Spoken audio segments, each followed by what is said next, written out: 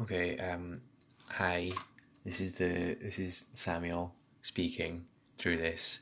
I'm speaking because I didn't want to write it down and miss anything, but this is just a short video because I didn't feel like doing a live presentation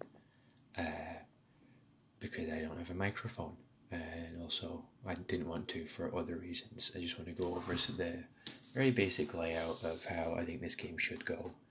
I don't want to say we're past the point for ideas, but it's. I think we do have a week, so let's keep it. Let's decide what we're doing now, and then just do that well. I think, but we're not like if anybody thinks of something amazing, then contribute because you get it. So first one, I just want to talk about the layout of the game.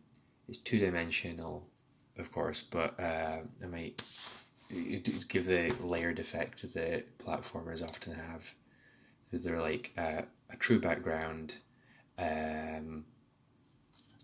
like a mid-ground that the characters walk on, and then a foreground that would add camouflage and atmosphere.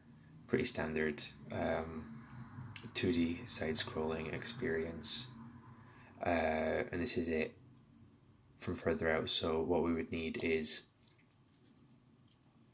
3 sets of illustrations. So I'm using Cornelia's piece here for the background, and then a foreground of shrubbery, whatever. I imagine it animated slightly, 1 or 2 frames, and that's where the characters go. And then this is what it would look like as a file or something like that. I'm not saying anything new. I just want to get it down in writing.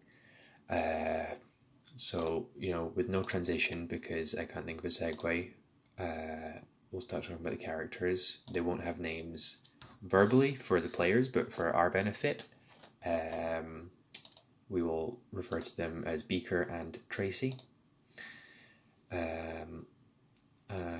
So Beaker is the large one. He has arms, he is big, he can break things, lift heavy things, and his special thing is that he can grow down and shrink, but grow larger and then shrink back down to normal size. He goes blue when he is large. I think that I wanted blue to be the color to signify the additional ability of more than just motion. It'll be for both characters, we'll see that later, but that there's no time limit or anything to it. I just want there to be a difference, and I'll make the animation and give it due, but I just want to catalogue all the movements that will need to be implemented. But when he's large, he's blue, and he can still walk and move and do everything he usually can while he's smaller. Difference is that he can't jump at all, even when he is smaller, but just an aesthetic thing. When he goes back down to normal size, he goes on like a gradient transition back to red.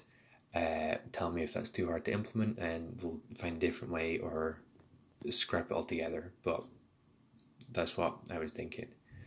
So that's him, and then the other character, smaller one, Tracy. You can see is small, has no arms. His whole thing is that he is fast and can jump. He's also invisible.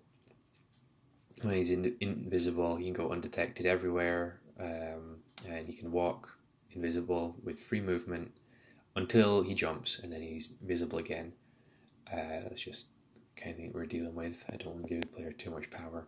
And these animations will be implemented through sprite sheets with more frames than this. This is just what I had to let you know what's going on. I think I'm going to, just because it makes it easier for me and I think I can get some cool effects, is I'm going to render the characters out as in 3D and do the animations as a bunch of 3D frames. But,